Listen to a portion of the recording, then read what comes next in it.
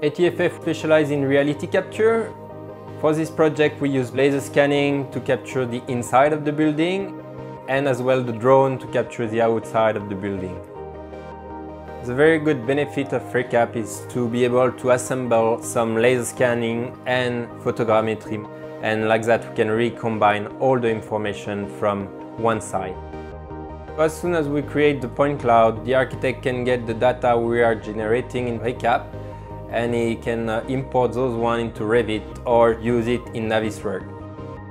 Using ReCap, it's pretty easy to visualize a project. This helps as well to have a better vision and take some very good decisions and to see things quicker before the work is starting on the site.